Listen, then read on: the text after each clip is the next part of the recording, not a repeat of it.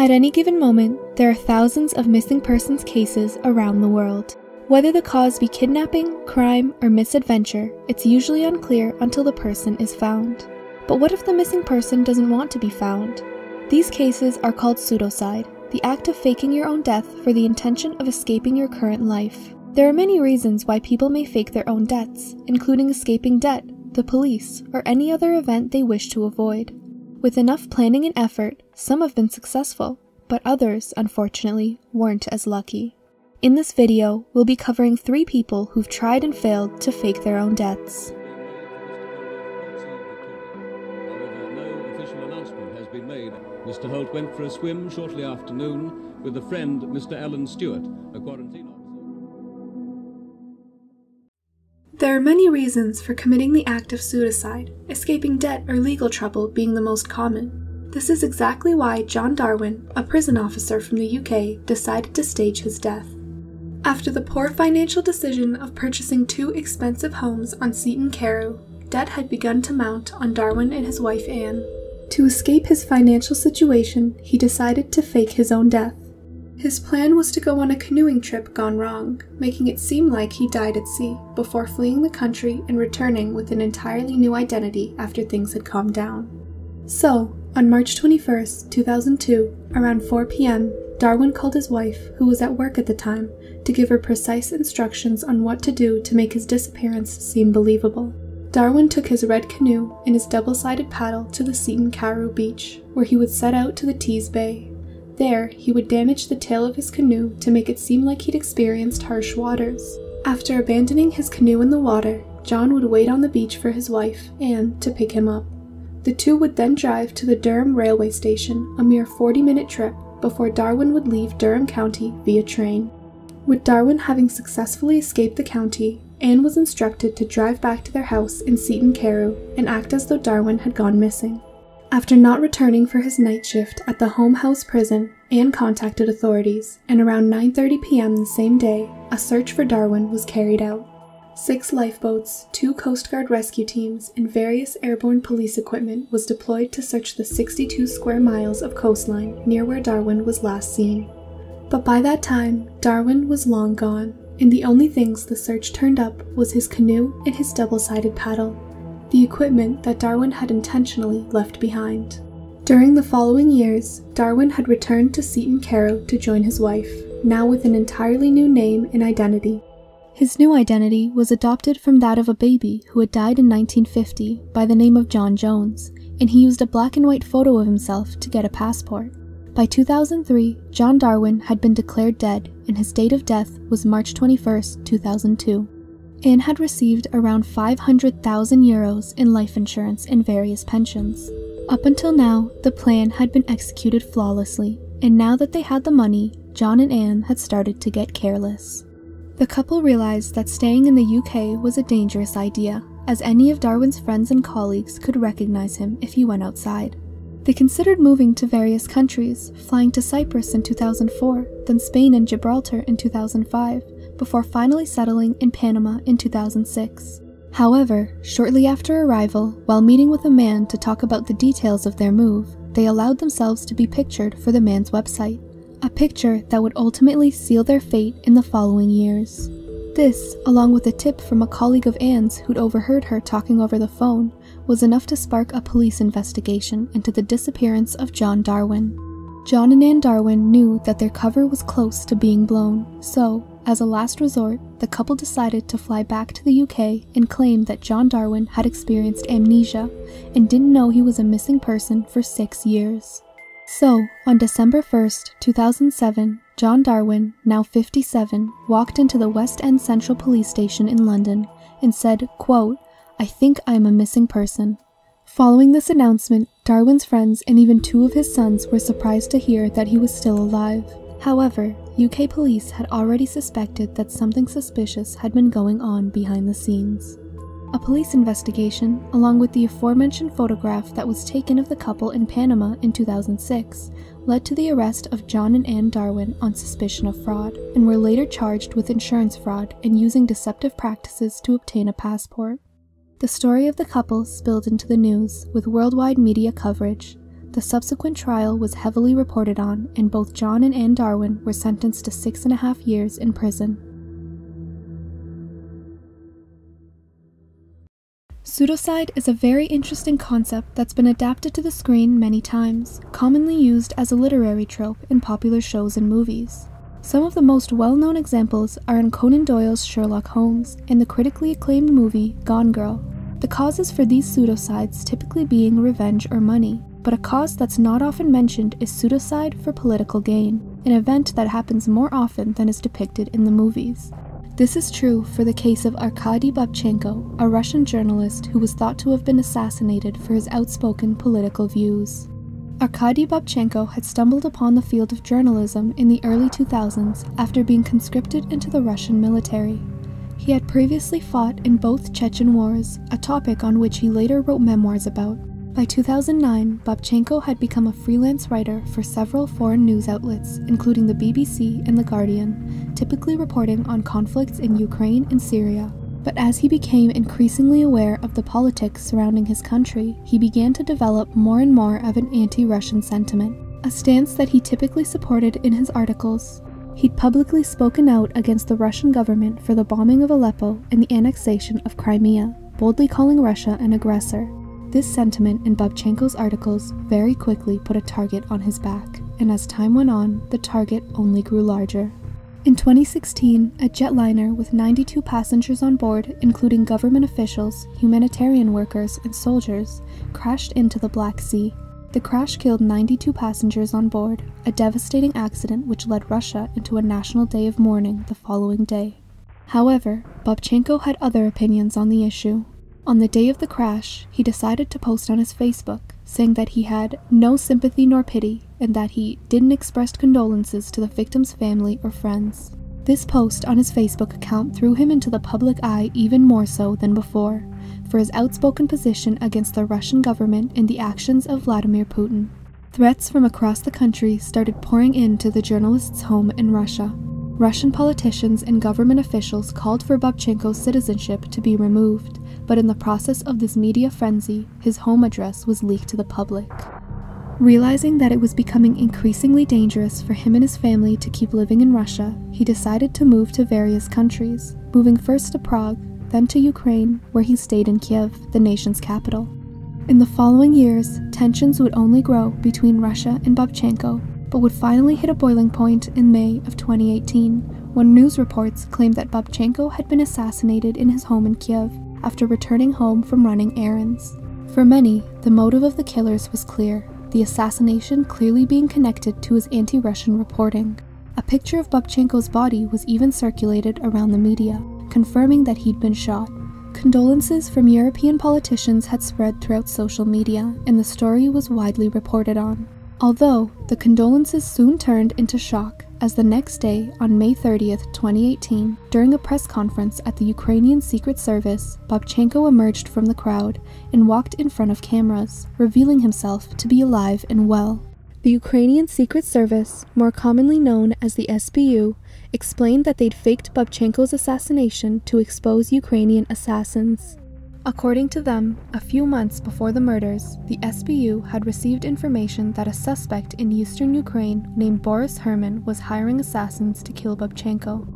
According to them, a man named Alexei Cymbalyuk was approached by Boris Herman and was asked to carry out Babchenko's assassination. Cymbalyuk had told Herman that he would do it, but instead immediately went to the SBU to report the scheme. In the following weeks, Cymbalyuk would continue getting information from Herman, who didn't know Cymbalyuk was working with the SBU. Subsequent footage was even released of Herman giving Cymbalyuk the money for his services. The SBU then contacted Babchenko and told him about the plot, before coming up with a plan to fake his assassination in an attempt to expose the assassins. On the day of the fake death, Babchenko had been covered in pig's blood and blood clots to simulate real blood, before being put into an ambulance and taken to a mortuary, where he cleaned himself up and prepared for the press conference. The SBU managed to track Boris Herman down and arrest him as he was about to flee the country for Italy. Marcus Schrenker was, by all accounts, a successful businessman. He had graduated from Purdue University in 1994 with a double major, before pursuing his passion in flying. Marcus enjoyed his time in the air as an escape from middle-class debt that was slowly accumulating after university.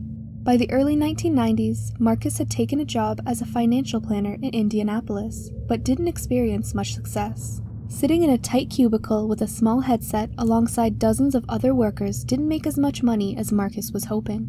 So he decided to use his background in aviation to give himself an advantage. He started catering to other pilots, making sales for life insurance policies. Before he knew it, Marcus was raking in thousands of dollars per phone call.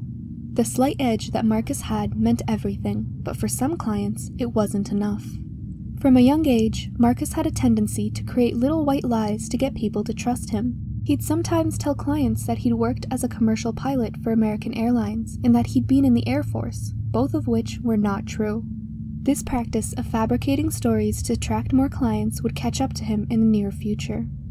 Before the meantime, Marcus was rich. He became adapted to his lifestyle of expensive cars and private planes, buying a $4 million waterfront home in Geist, Indianapolis, a wealthy suburb commonly referred to as Cocktail Cove.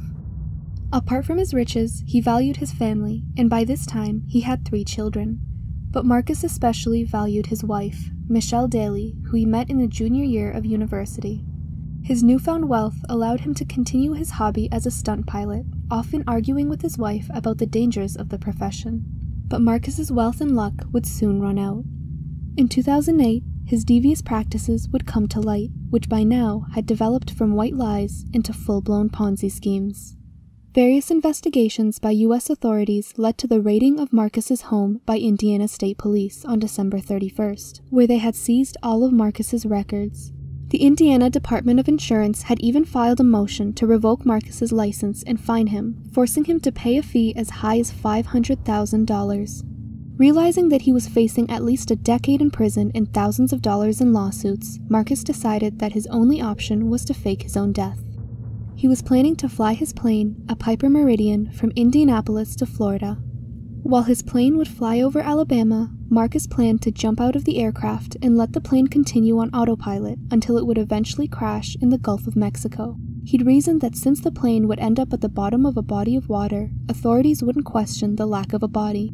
So, on January 11, 2009, Marcus took off the runway at Anderson Municipal Airport and climbed to a cruising altitude of 24,000 feet. About an hour into the flight, while he was approaching his jump site in Alabama, Marcus sent out a fake distress call, claiming that his windshield had cracked and that he was facing severe turbulence. November 8 Delta Charlie, roger. Go ahead and descend and we'll try to work it out for you. I got my windshield is cracking. Roger, descend.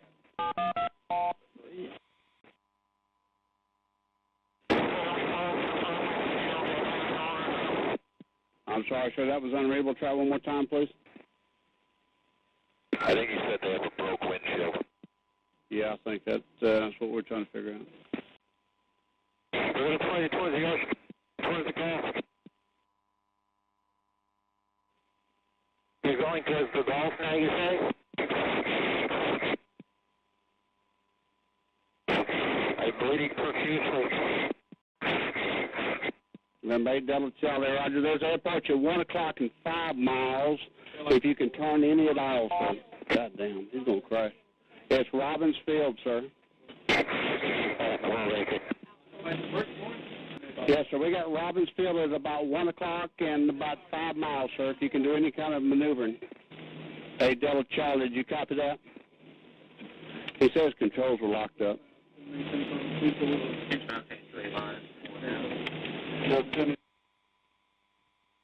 He's not turning.